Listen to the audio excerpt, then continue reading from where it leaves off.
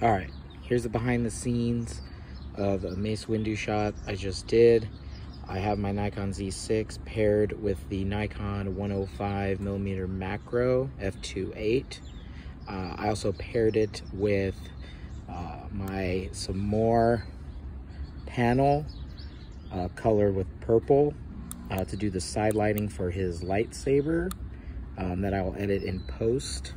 Also, I used my reflector on the gold side to provide some warmth on that glow right in the front to reflect that harsh light that I have right now. And I also used some atmosphere aerosol right here to kind of give a different type of background for the shot.